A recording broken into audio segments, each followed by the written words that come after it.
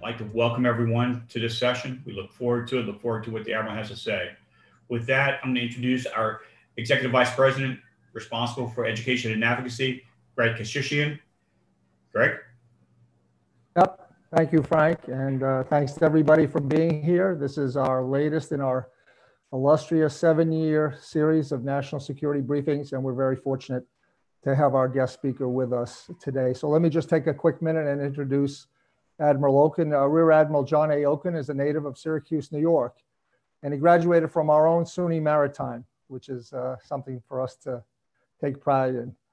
He holds a master's degrees from the Naval Postgraduate School in Monterey, California, as well as from the Naval War College. During his naval career, he served at sea aboard the USS Ticonderoga, CG-47, as well as aboard the USS Dwight D. Eisenhower, CBN-69, and he's held significant shore staff positions as well. He currently serves as the commander of the Naval Meteorology and Oceanography Command, and in that capacity, he leads more than 2,500 military and civilian personnel, so it's a very significant responsibility.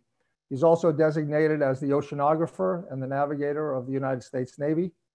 I have to say personally, we met Admiral Okon during Fleet Week here in New York City back in 2018. And Admiral, it's taken us a little time to get you on board, but we're so pleased that you could be with us today. So the floor is yours, sir. And thanks again. Great, thank you. I gotta apologize for my voice. I lost it overnight for some reason, so I think hopefully everybody can hear me, but it is a little raspy. Yeah, loud and clear, sir. Video.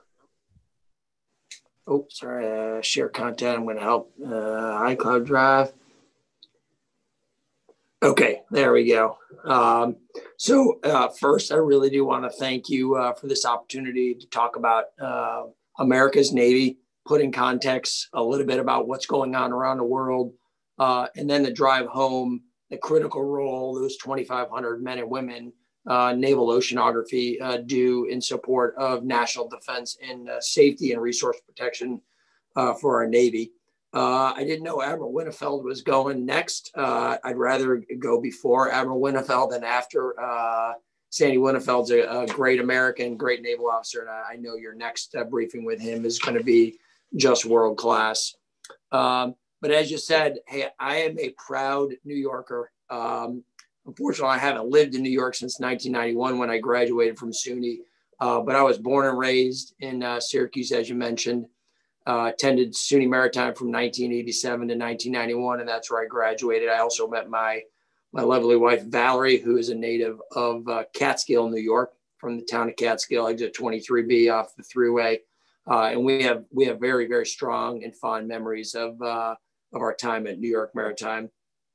And it's great to see that school doing really well under Admiral Alfoltis and really prosperous because I no doubt am the naval officer I am because of my heritage in both upstate New York, but then my education at our nation's first and foremost maritime academy.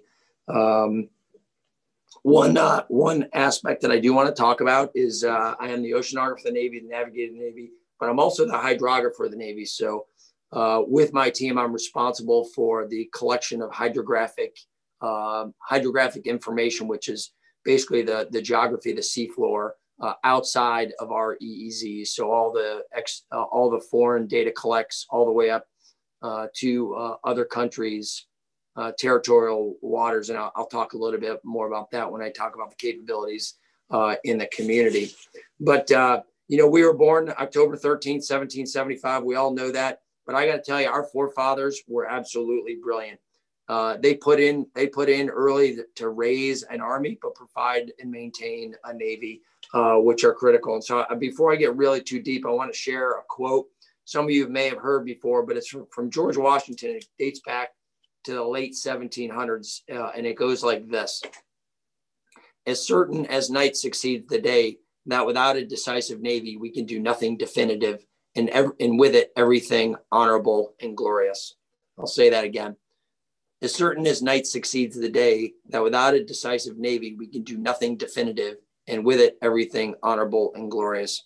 So it's that Navy's mission, that enduring mission, to provide prompt and sustained combat incident operations at sea for the last 245 years that have kept our nation safe, protecting our interests around the world, preserving the peace, and most importantly, protecting the homeland. It's no surprise to anyone that, the Earth's covered by 70% of water.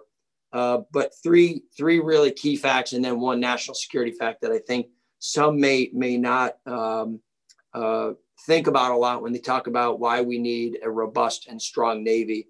And that's 90% of all trade occurs on the global commons through the water. 26% of U.S. jobs rely on global trade. 26% of U.S. manufacturing jobs depend on exports.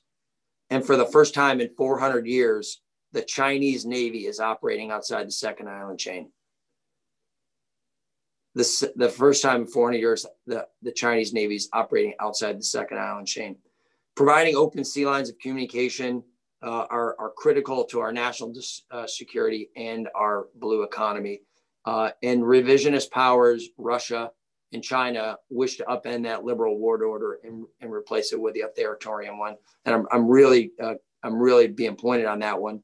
There are people on the water and underneath the water right now trying to upend the liberal world order and prevent us from operating freely and with our friends operating freely on the seas.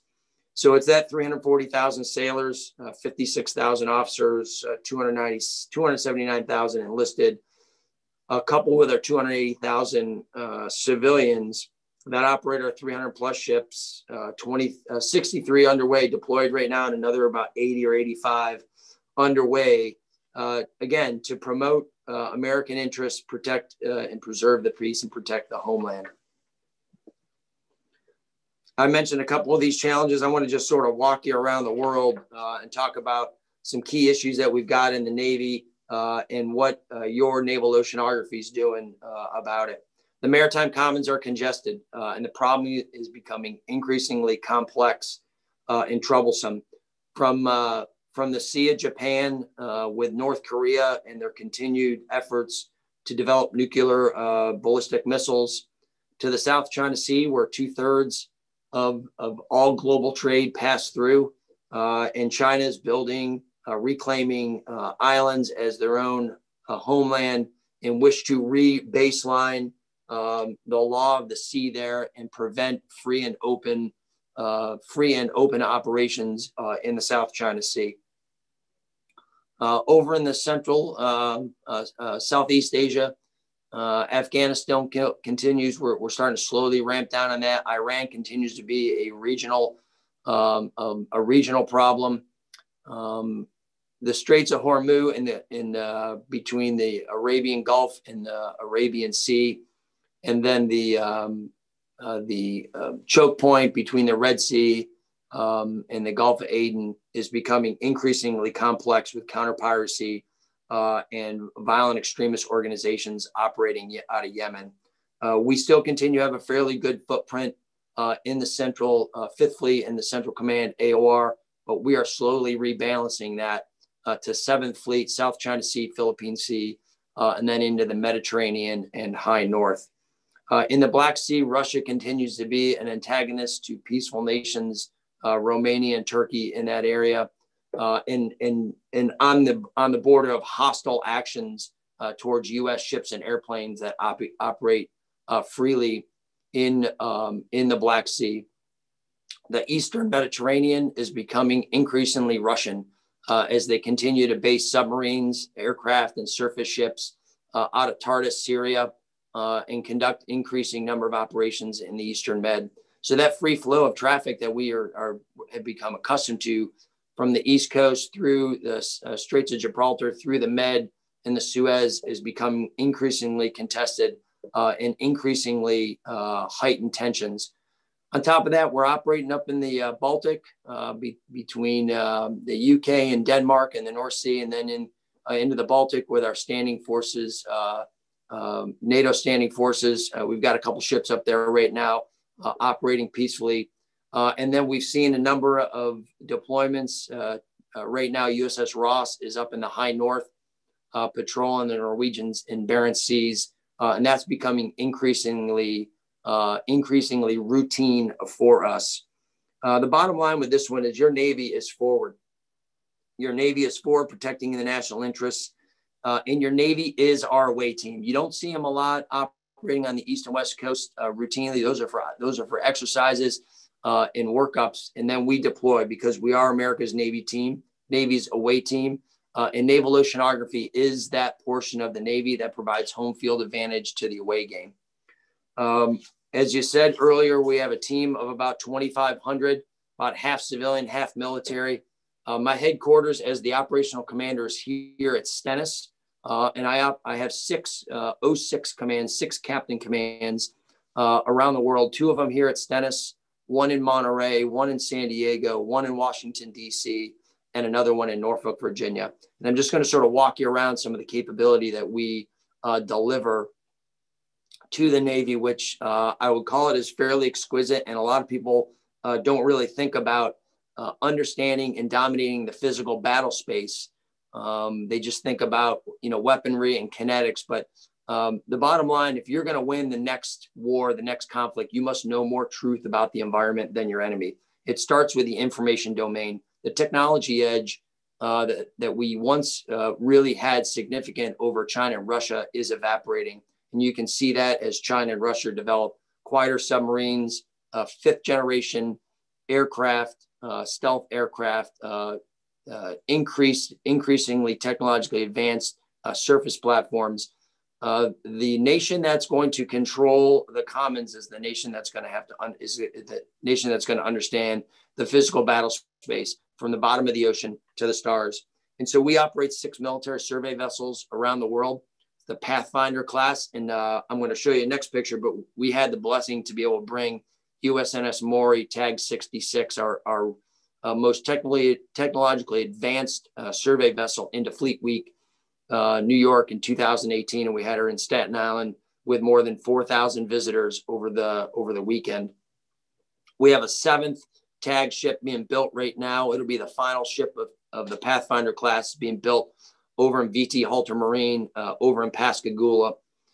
We operate 200 plus unmanned underwater vehicles. These are full ocean depth, 6,000 meter vehicles, all the way to surface gliders, surface drifters, and ocean gliders. And in the sort of the bottom middle, you can see about 10 ocean gliders that are on the back of one of our tags vessels that we deployed in early 2018. And we were the first operational command in the world to operate more than 100 unmanned underwater vehicles at one time from one location. I'm pretty proud of the team for pressing the envelope there. Also on the right side, you'll see an unmanned underwater vehicle with a sailor's hand in it. That's a Mark 18 Mod 1 Remus 100 meter. It's a hydroid built, but we use that for finding and fixing mines and mine-like objects. We also run a suite of global and regional ocean and atmospheric models from the bottom of the ocean to the top of the atmosphere. We run the Navy's only assured global environmental model. This is an atmospheric model that runs at 19 kilometers. It's world-class. And we are the world leader in ocean modeling with our global ocean forecast system. Right now, it runs at 1/12th degree, and then early in 2021, we'll bring that down to 1/25th degree. So very high resolution, clearly the world standard in ocean and atmospheric modeling. We also run the Earth's the nation and the globe's global first Earth systems prediction capability. This is a fully coupled ocean, air, land, and ice model that provides us predictive capability in the ensemble out to 45 days. The nation, National Weather Service, and NOAA, they're still working on theirs and expect to put their ESPC based on the global forecast system that National Weather Service runs. We put ours into operations this summer, and we'll put the deterministic, the daily run out to 16 days later this year. We also run the nation's clocks. These are a suite of rubidium fountain clocks. They run at the United States Naval Observatory in Washington, D.C. Time is critical to every aspect of naval operations, from network time protocol, to precise navigation, to precise weaponry. It all does really start with positioning, navigation, and time. And so we're the world leader in time and time dissemination. With our partners at the United Kingdom Hydrographic Office, we also run and produce the global star catalogs and the celestial reference frame. In the top middle of this image, that's our 26-meter telescope that we keep on the sky 24/7, 365, mapping stars, not only star location, drift, but also brightness, and that feeds the star catalogs. We also have a satellite observing system out at Flagstaff that we put on the dark skies, along with a network of telescopes with our partner nations around the world, from Chile to the Azores to France and out into the Western Pacific.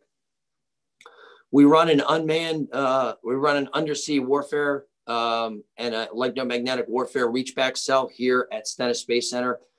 This is a team of subject matter experts in electromagnetic and undersea warfare that leverages high-end supercomputing to do some pretty heavy and exquisite forecasting. Some of it I really can't talk about at this level, but it really does bring the capability of undersea dominance to the submarine force, and those are critical reachback cells for us.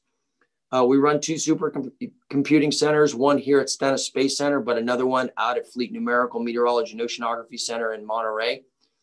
We run our models on all 3 classification levels, so we need supercomputing power from unclass to secret to top secret. We have about 11 petaflops of supercomputing power across those 3 enclaves. We have 2 fleet weather centers, one in Norfolk and one in San Diego. These are predominantly sailor focused, both enlisted and officer. And their sole focus is to protect our nation's investment, our aircraft, our submarine, our surface ships through in-route weather forecasting, optimum track ship routing, aircraft forecast. And then they have 2 sub-commands, subordinate commands that deploy small teams of anywhere from 2 to 13 people on surface ships, to theater SW cells, to large deck amphibs and aircraft carriers. Two smaller commands that you may or may not have heard of that are really critical, and they're our nation's only capability in these 2 realms. One is the Joint Typhoon Warning Center in Pearl Harbor. The Navy is responsible for all typhoon forecasting from the Eastern Pacific to the Indian Ocean, and from the North Pole to the South Pole. And we do that through a small team in Pearl Harbor. That's the Joint Typhoon Warning Center. This is a smaller instantiation of the National Hurricane Center in Miami, but equally is proficient in the workload that team has forecasting typhoons is about 3-fold to what the National Hurricane Center runs. We also have the Naval and National Ice Center in Suitland, Maryland. This is a tri-service organization, Navy headquartered with a naval oceanographer, a commander, but they also have NOAA and Coast Guard personnel located, and that's on the Suitland compound, where the Census Bureau and the Office of Naval Intelligence is also. We wrap all this capability that I've talked about, all the people, all the number of commands, through the Naval Oceanography 2025 lens. And that lens has 3 aspects: people, capabilities, and innovation. It is clear across the Navy, but specifically in naval oceanography, the number 1 asset, the center of universe, is our people. It's the subject matter experts that bring to life the capability and the innovation. We got a couple of key initiatives going on around right now that intend to deliver in the next couple of years. I'd like to just talk about a few of them. One is the non-hydrostatic unified model. It's called Neptune. This is the first global, fully non-hydrostatic model. This is a model that's been in development with the Naval Research Lab in Monterey, the Naval Postgraduate School, and Fleet Numerical Meteorology and Oceanography Center in Monterey. This is a game-changing model. We expect to bring it into operations in fiscal year 22. This model will allow us to temporally and spatially change the horizontal and vertical resolution of the model in time step. This allows us to use our limited supercomputing capacity to focus on the problems in the forecast areas where we think it's most important. And so this is a game-changing model. Nobody in the world is doing this because it is very difficult to run a fully non-hydrostatic model around the globe. But we're going to get it done, and it's going to make a significant advantage to us in the future. The other is our partnership with industry and academia through the Advanced Naval Technology Demonstration. ANTEX, as it's termed, is a partnership that we've had with Newport, and we've been 3 years involved with this.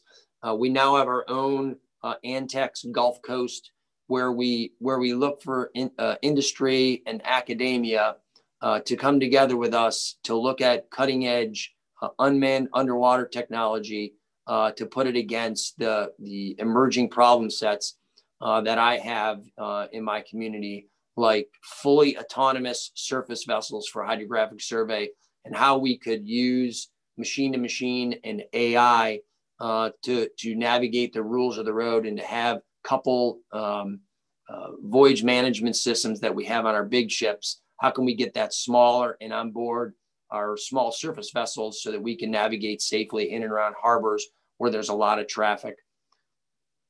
The other one is leveraging the ANTEX to really speed up what I call speed to the fleet. And that's these technologies that are typically in the Navy or in the DoD could take 5 to 10 years through big acquisition cycles. We're able to go with small businesses and get some of these cutting edge technologies in small numbers out to our team. One of them is that you can see the USS Arizona, and that's the Teledyne Z boat. That capability bore out of ANTEX, and that is that vessel right there surveyed the Arizona for the first time in 2018 during the Rim of the Pacific. It's really these collaborations with industry and academia that are really making a difference and really broadening a horizon on how can we harness the nation's intellect, both in industry and academia, to make my team of 2,500 stronger. And then lastly, before I open it up for questions, I do want to have a big thank you to the Navy League New York for New York Fleet Week 2018. The picture in the bottom middle is the USNS Maury sailing into port for Fleet Week. I was there with my team. We had about 300 on deck. You can see some of my smiling sailors there operating and talking to young people, trying to get them engaged in science, technology, engineering, and math. And then in the bottom right, that's a reception that I hosted along with my counterpart, Admiral D. Mewborn, on board Maury in Staten Island. And with that, let me say thank you, and I'll open it up for questions.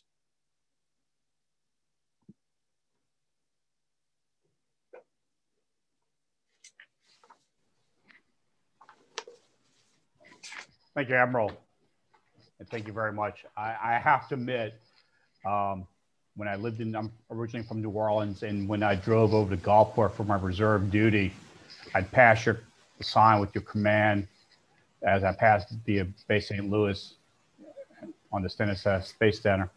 Never realized the full extent of your scope of command and how important it plays. My first ship was an ASW ship, frigate, and relying upon all the information that was provided in tracking submarines you start realizing how important the work of your command and your people do. So I think I speak for all of us when we say thank you, and thank you to everyone there for that. I do have one question. I'll start off with a question, and I have one from one of our participants already. But from your perspective, what's the biggest challenge facing your command and the span of your command today? It's the proliferation of my intellectual capital to China and Russia. That's why we have a lot of people that want to talk in the open about our future capabilities. And I have no doubt, this is my government iPad. I have no doubt China and Russia are listening to what I say. And I'll just give you an example. In 2018 at Sierra Space in DC, I spoke on an Arctic panel, and I talked about the limited number of observations that we have up in the Arctic, and that we really need to get a global fleet of not 100 gliders or 150 gliders that I operate now, but we need a fleet of 1,000 gliders. 2 months later, my counterpart on the Chinese Hydrographic Service came out and said they're getting a plan for 1,000 gliders. So we really have to be very careful about protecting our intellectual capital, and we do that through cybersecurity, in talking, in coordinating on the right networks. And so I'm driving my command off of unclassed networks and onto the secret and SCI, because those are unsecured networks. There's no doubt the cyber actors, non-state actors, but also China and Russia, are actively trying to steal our secrets. All right. Yeah, it's always that it's a challenge, both across the services and also with industry also. So I have a question from Charles Weissman, a friend of our council. It's a little lengthy, but I'm going to read it. For decades and decades, ASW forces and tactical operations have relied upon bathythermograph, or BT, profiles, and later XBT, expendable bathythermograph profiles, for the prediction of the local underwater acoustic environment from ships and task units, something I'm very familiar with. Unfortunately, in actual use, these thermal measurements are generally static and stale, and they lead to inaccurate detection range predictions, resulting in increased search time, fuel, and resources. However, significant improvements in the accuracy of predicting the local underwater acoustic environment can be realized by adding the use of acoustic or in situ acoustic measurements of transmission losses in tactical scenarios. The question is, why does not the Navy, specifically the meteorological, sorry, an Oceanography Command, re-examine this institute measurement concept for improvement of predictive analysis in the tactical battle space? Wow, is this Charles Weissman? Yes. I tell you, I did not see that question, but let me go on. I completely agree. Let me tell you what we're doing about it. So BTs continue to be important, but it's those sensors, those gliders that I show you right there, but also Argo profiling floats, Alamo floats that are providing those in situ measurements in areas where it matters to ASW. We have well over 1,000 profiling floats around the world in areas that matter to us, in areas where we're going to want to prosecute or potentially have that additional reach. And so we have these sensors on board our platforms at sea, ready to go into the water when the time calls. So BTs are important, but these systems, like these unmanned systems, like these gliders that are continuous temperature and depth sensors with an optical sensor that give us a more refined sound velocity profile. I will tell you, we've done a pretty good study, and we show while getting the sound velocity profile is correct or is important, understanding the bathymetry and the bottom type is equally, if not more important. In errors in your bathymetry, which is what the bottom of the ocean looks like from a geography standpoint, and the type of bottom is equally important when you're talking about CZ in bottom bounds. Clearly, sound velocity profile in a direct path, close engagement is key, but the bathymetry and the bottom type to understand noise loss is really important. So Charles, thanks for that question. We are driving the in situ measurements, and I'll tell you that that's where my head's at. When I start looking at where can I invest, it's in the gliders, it's in the profiling floats, it's in the Alamo floats. And those Alamo floats are airborne launched floats. So thank you. Hope that answers the question. Thank you, Admiral. Yeah, and not only that, if I could, Frank, not only that, sure, the data exchange to having the ocean is just too big for us to go it alone. And so we have a really, really strong partnership with a number of like-minded countries, Australia, Japan, South Korea, France, UK, Norway, Canada, really key areas that have robust oceanographic data collection. And so I've got a number of exchange agreements with countries like that, where we can collect data in and around their territorial waters or in a common area in the open ocean, and then share that data freely. Okay. Yeah, that makes for it, because obviously we can't do it alone. We have to rely upon our allies and to help share this information. So given everything that we've heard with climate change, and I know being from the South, especially with the season, with the hurricanes, the way they've been, there's a lot of discussion around that. Do you have any observations of changes in the depths of the oceans with regard to melting of the polar ice? And then I'll add to that, how does that change from an ASW perspective? Does that change anything when it comes to, as you just noted, when looking at below the water, looking for the various CZ and bottom bound zones, is that changing anything with that? Yeah, it absolutely is. And so that top right picture is one of my sailors from the Naval Ice Center that's was at ICEX this past year doing on ice measurements. And what we're finding is the Arctic, as the ice is melting up there, it's providing a very, very complex sound velocity profile with multiple what I'll call freshwater lenses. So instead of having a salinity profile, which is fairly consistent, you're seeing large spikes as the fresh water either runs off of Alaska from the melting ice or off of the ice cap, and they're settling at different depths and creating a very, very complex sound velocity profile. Mm-hmm.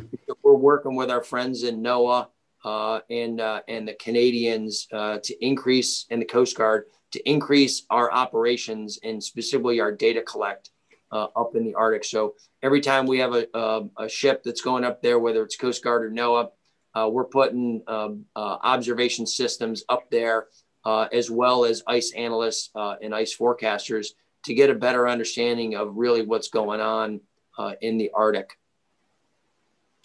Okay. Excellent. But it is very complex. That the melting ice is creating an ocean structure that we just haven't captured and we haven't sensed enough. And when you compare it, it goes back to Charles' question. When you compare it to what we think is climatology data, it's wildly different. Okay. What do you think is the most promising technology that's out there? Autonomous swarming, unmanned underwater vehicles working with each other smartly. We spend a lot of money putting systems in the water and out of the water. We really need to start looking at systems that can work together and have increased persistence. So battery technology, underwater communication, these are all key areas that would be game changers for us. Okay. Now, let me switch gears just a little bit. We hear more and more about the Marines operating more closely with the Navy, I guess going back to their naval roots. Do you interact at all with the Marines? I do. So in two aspects. Well, really three. I have a Marine LNO on my staff here to work naval interaction. As you know, the name of my command is not Navy Oceanography; it's Naval Oceanography. And so we work very closely with our brothers and sisters on the green side to make sure that the fleet priorities are naval priorities. Second, we have a joint schoolhouse over at Keesler where Marine Corps and Navy forecasters and observers are trained. We've had that for decades, although the Marine Corps did walk away for 5 to 7 years, but they're back in that schoolhouse. And then lastly, as the oceanographer, the Navy, and the resource sponsor, I fund all Marine Corps technology and programs outside of manpower. So things like the mobile environmental field radar, the mobile environmental sensors that the Marine Corps uses, the Navy purchases those for the Marine Corps. So bottom line, we have really tight integration, interaction, not only ashore in our training, but afloat on our ARGs. It's going to be key for Loki and EABO. Okay. So let's turn maybe a little. You talked about the strategic challenges faced by China and Russia primarily. Do you see any of the other state players being a challenge from your perspective? But because they operate in a much more constrained maritime environment, are they that big of a challenge for us from your perspective? China, absolutely. China is building a navy of global reach. And you can see what they're doing through the Indian Ocean and over into Djibouti. And they're also trying to get increased footprint closer to home in Central America. They are not there yet. As I mentioned earlier, they're a navy that's for the first time in 400 years operating outside the second island chain routinely.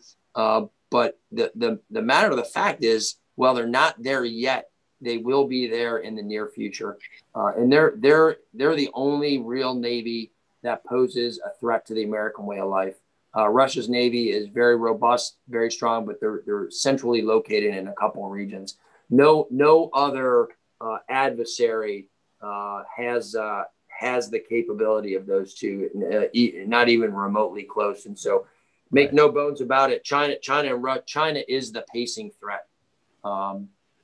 They've been building their navy over the past 2+ decades faster than anybody else, including the U.S. Navy. No, that's what I've been reading, and I know we've had several discussions around this topic. Me, before I ask, I received one question, but just one follow-on question. In looking at the Western Pacific environment, and particularly around China and where it's operating in that region, are there any particular oceanographic challenges that you see that are particular to that region? Obviously, anything that you could discuss or anything. Yeah, so that's anytime you're operating in and around a western boundary current. So in the Western Pacific, it's the Kuroshio current.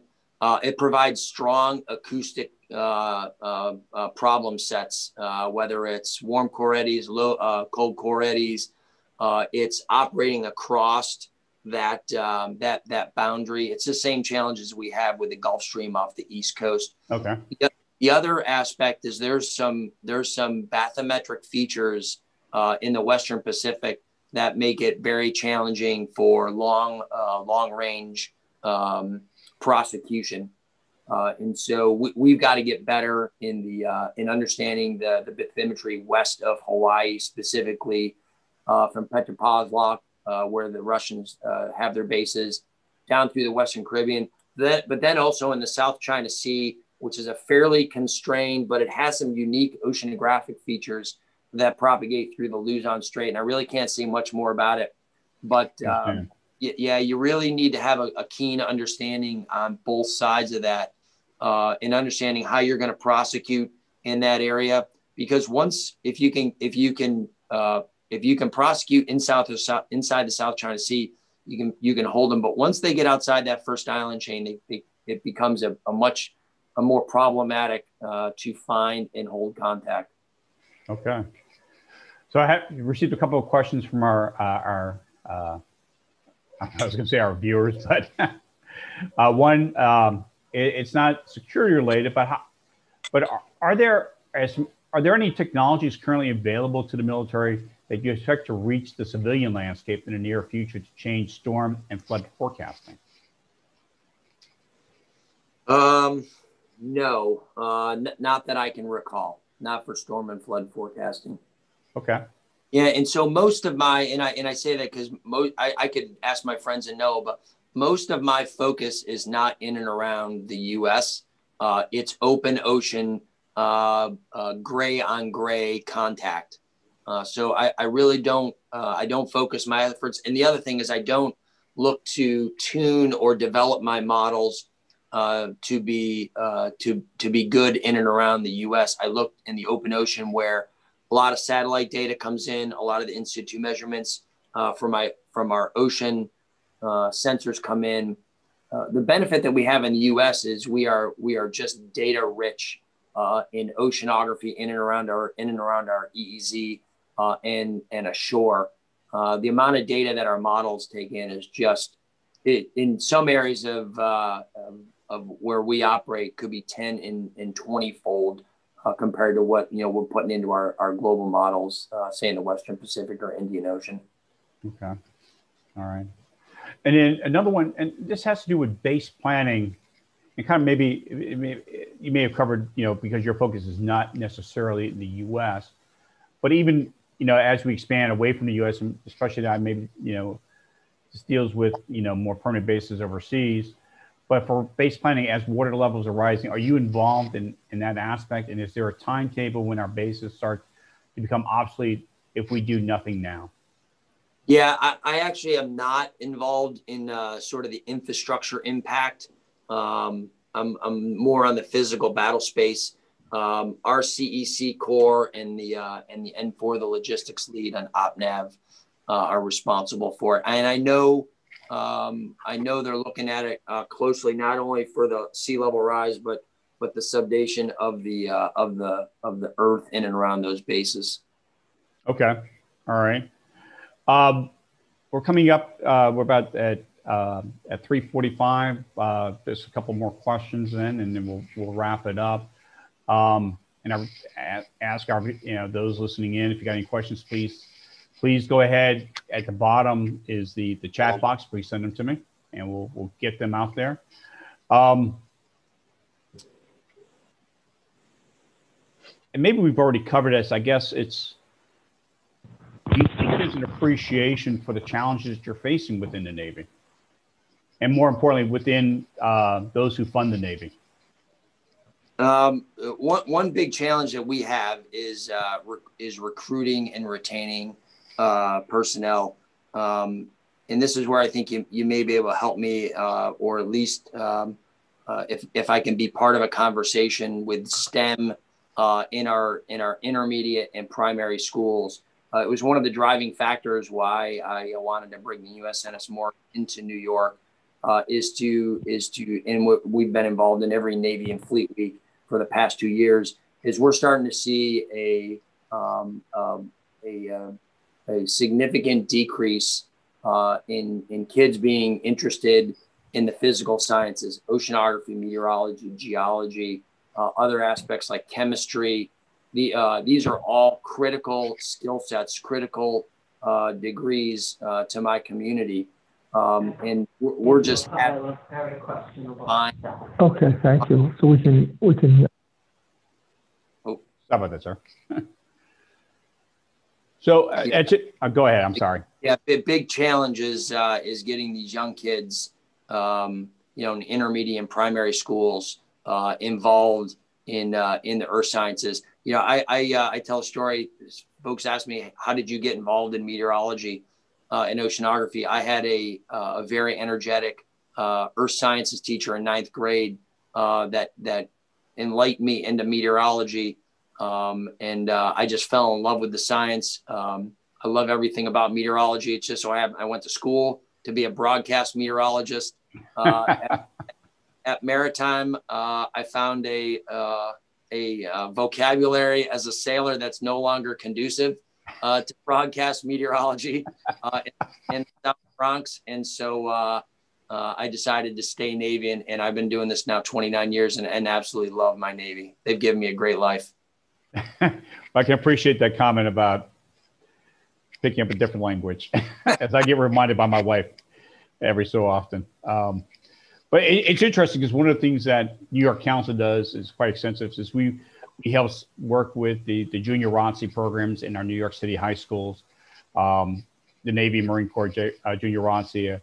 Our youth VP, Evan Dash, is listening in. So hopefully Evan will reach out and see what we can do, because part of what we try to do is to expose the youth in the high schools that are in these programs. And these are some great kids. After I was there last year, these are some great kids to the opportunities within STEM.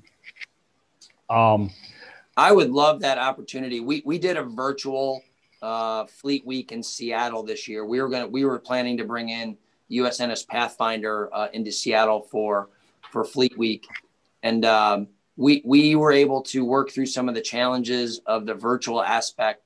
And we did a number of we call virtual science camps. And I would offer that if that would be of something of interest to the league, that, you know, I could avail my team to do some of these virtual engagements. We did some virtual science experiments, some Q&A, a number of them we recorded. So if there's an opportunity for me and my team to engage there, I would welcome that. All right, we'll see what we can do. As one follow-up question, this is from one of our members, is how hard do you have to fight for funding? And we'll wrap it up on that question. So I have to fight pretty hard because I'm a junior flag officer. But when the conversation comes up to like Admiral Aquilino, Pac Fleet, Admiral Grady, Fleet Forces, or Admiral Burke, they get it. They get it. They know not an aircraft flies, a submarine sails, or a ship gets underway without naval oceanography. And so we've been pretty steady on our budget over the last sort of 3 to 5 years. And we're actually growing in the next 3 years as we bring CAG 67 online. So funding across the Navy is always a problem. What I've challenged my team to do is figure out what we can. Let's do the most with the resources that we got. That it has, but it can't afford the Navy that it needs. It's clear the Navy is the most expensive of the sort of 4 services. And so we as the Navy leaders have to be, and I applaud Admiral Gilday and the 4 stars that are doing this, very deliberate in our investment. Not only that, but looking for game-changing technology, leap-ahead technology that will get us that information advantage. And so those are things like Newman Neptune, the model that we've got coming on. So long answer, but you know, resources are always scarce, but we're doing the best with what we've got. It's one thing when at the Army War College, we operate in a resource-constrained environment. It's about prioritizations and priorities. And, you know, having been, for those of us who have actually gone to sea or have flown, we can appreciate the work of your command that we use literally every day at sea. And we will continue to advocate as we do. That's part of our mission, is to advocate both with with our congressmen and our senators for support of the sea services and all the requirements that are necessary. This is definitely one that's vital to our success going forward. Admiral, I'd like to appreciate your time today. It was very, very informative, and look forward to hopefully connecting you with our with our youth programs and your command. And it's been a very informative talk. And to all those who dialed in via Zoom, thank you very much for joining us today. If you're one that supports the sea services, and that's our primary mission, please consider being a member or donating. As I mentioned, our website, but you know, there's strength in numbers, and the more members that we have, the stronger our voice is, and we are an organization of members, and we drive this issue. So, Admiral, Greg, are you on the line by chance? Okay. Yep, Frank, I'm here. I'm here if you can hear me. Yes. Yes. Yes, okay. No, so I'll just close, if I can, by thanking again, adding my thanks to Admiral Okon. Admiral, when we met you on your great ship a couple of years ago, it was a fascinating, we were hosted by you for the reception. It was a fascinating time on board the ship, and I knew at that moment that we really needed to get you to come and talk to us, because this is an area that's really fascinating from a technological point of view, from a scientific point of view, and our members are a highly inquisitive group, and I'm sure everybody in the audience has benefited greatly from your time and your expertise today. So thank you again, and I would also encourage our audience to please look for our next event, National Security Briefing with Admiral Sandy Winnefeld on Wednesday, December 9th. And let me turn it back to you, Frank. Thank you, Greg. Admiral, once again, thank you very much for your time today. Good luck, and hopefully our paths will cross soon. Great. Thanks, Frank. Thanks, Greg. Thanks for having me. Thank you, sir.